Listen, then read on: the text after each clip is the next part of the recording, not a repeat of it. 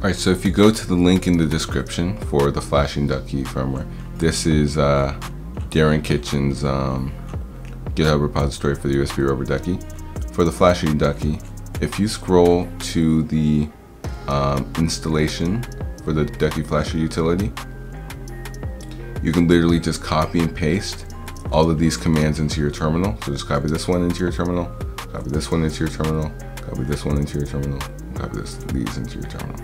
That's it. That's all you got to do to get it. So I put the micro SD card in my USB rubber ducky, and I'm going to CD out of here, and into hack 5, into the rubber ducky flasher, I think it is, ducky tack flasher. There you go.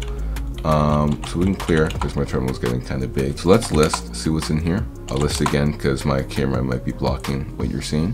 Ducky tack flasher, and I'll zoom out so you guys can see the cool little thingy. It says welcome to ducky flasher. Hold down the button on your USB rubber ducky, and while holding it down with the micro SD card in there, plug it into your computer. Now keep your thumb on the button, keep holding it down for a little bit.